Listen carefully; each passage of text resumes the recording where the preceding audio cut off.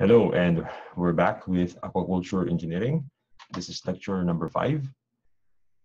This will be a review of basic biological characteristics and requirements of important aquaculture species.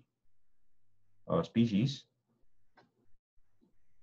be talking about 6 of them, and we'll start with this lecture all about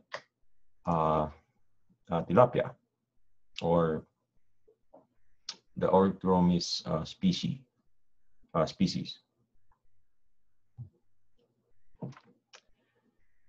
At the end of this lecture, you are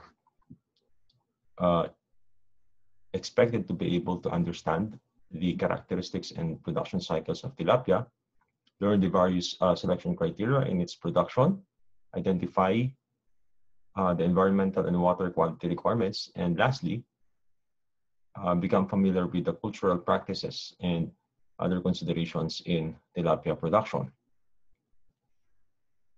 This week, we're going to tackle another species, the national fish of the Philippines, bangus or milkfish.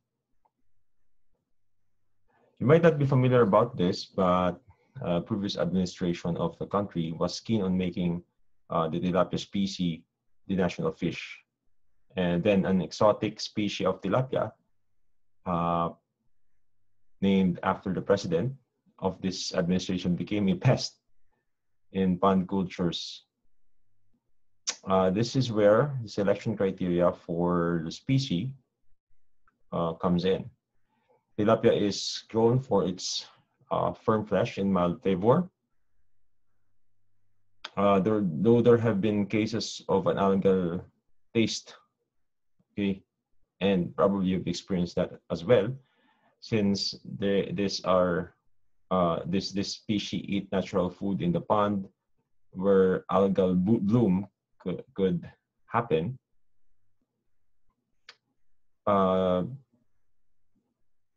It's not really that big of an issue. Also, tilapia are known to spawn easily in freshwater. And while they are euryhaline, they can also tolerate seawater, but without being able to reproduce in this kind of environment. And they would first need to be acclimatized in this kind of environment as well. Also, tilapia tolerates poor water quality and is good with warm water environments. And since they are good with warm water environments, they are easily able to grow in these kinds of warm environments.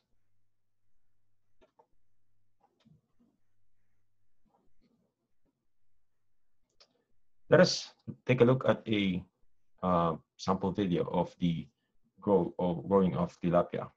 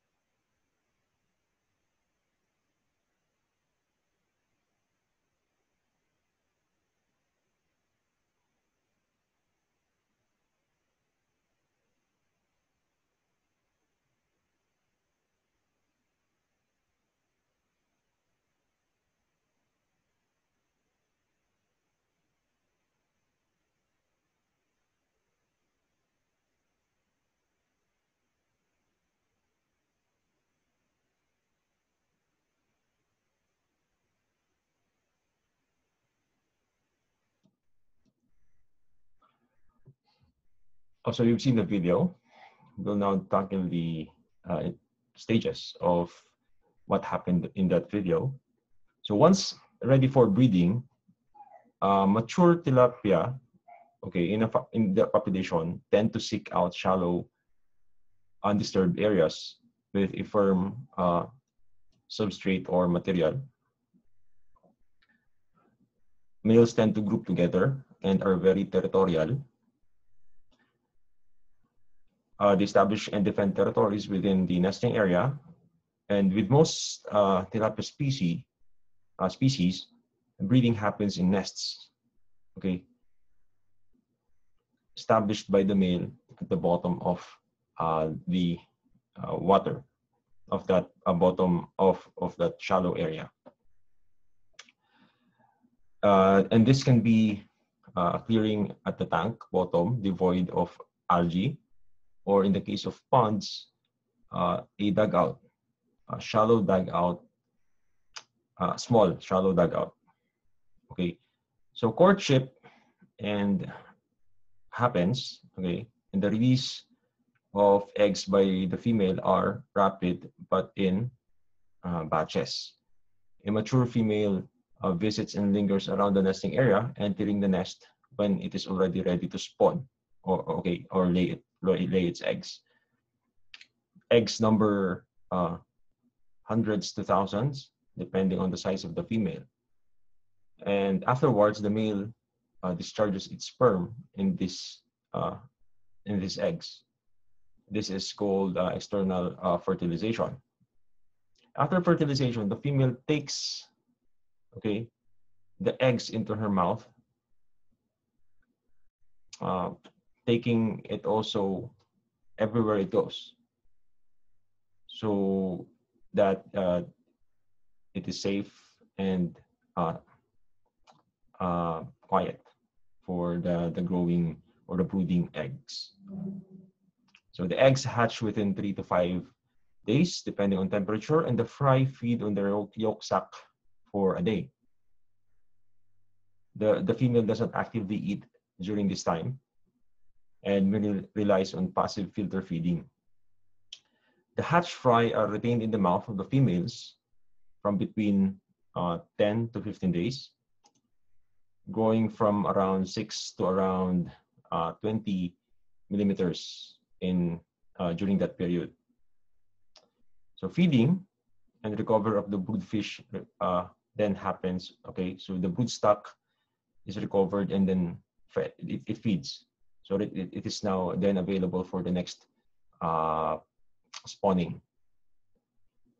Also, the fry are collected fry. They are now reared in tanks for 2 to 3 months and 6 to 8 months in the grow-out. So the opposite cycle is for a specific hatching, where the eggs are collected from the mother's mouth and hatched in a hatching jar.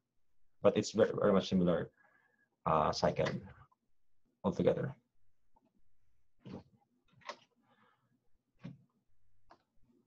Okay, let's go now to the environmental and water quality requirements. For tilapia, water can be dirty, as we have said a while ago, but it should still be free from aquatic plants. Water should also be properly aerated to sustain the required biological oxygen demand of the species. Okay, water should also be transparent by around 30 to 40 centimeters as measured using the Secchi disc, and the temperature should be warm, at least about 20 degrees Celsius. So the warmer, the better.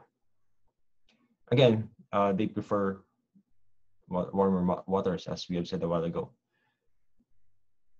Now, the humidity, solar radiation, rainfall, and wind are factors to the temperature of the water and should be also likewise looked into. The pond soil, okay, should have low permeability, okay. Seepage and percolation should be minimal. And the ideal soil pH should be not lower than 7.0, which means it's just neutral or basic. And why is this? Because acidic soils can inhibit the growth of the natural food of the tilapia in the water, and likewise higher pH, okay, meaning lower lower value of pH can also kill off the tilapia. So the tilapia feeds on natural food, but artificial feed is introduced beginning with the fry stage. For other biological and operational concerns, the presence of competitors and predators in the area should be monitored and acted upon. Codfish and mudfish are some of predators of tilapia, fry, and fingerling, while frogs, snakes, and birds eat fry and the fingerling and the grown tilapia. Also, last predator, the turtles, which eat fingerlings and even destroy the pond structure, okay, the dikes. So some control, there should be control for this happenstances, okay. Now, tilapia feeds on natural food in water, as we have said.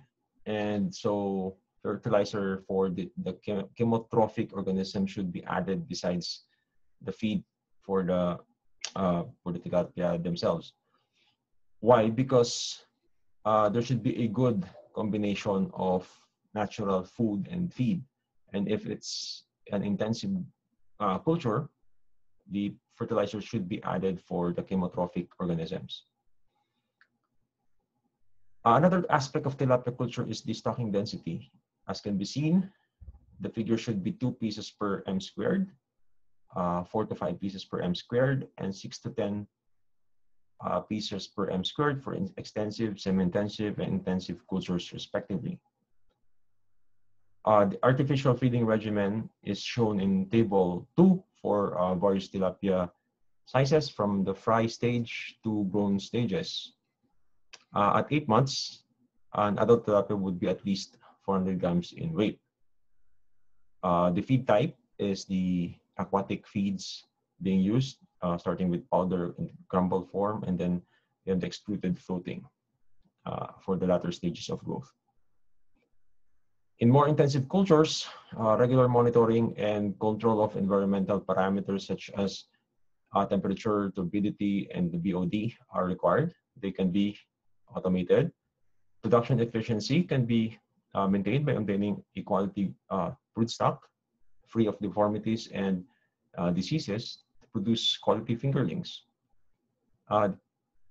The recommended weight for the broodstock is 50 to 150 grams for early maturing strains and 150 to 200 grams for late maturing strains.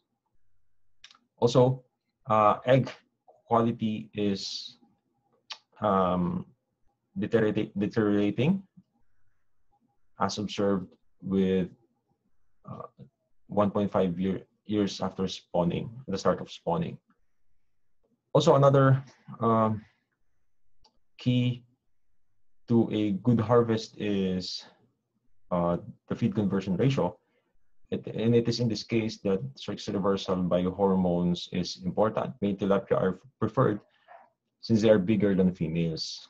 In the fry stage, tilapia have undifferentiated fry. Okay, so the sex is not determined for this fry. With hormonal inputs, particularly synthetic androgen steroids, the fry can be induced to change into male. Okay, and this has been in practice for a long time already. Okay, in the next lecture, we'll be dealing with milkfish.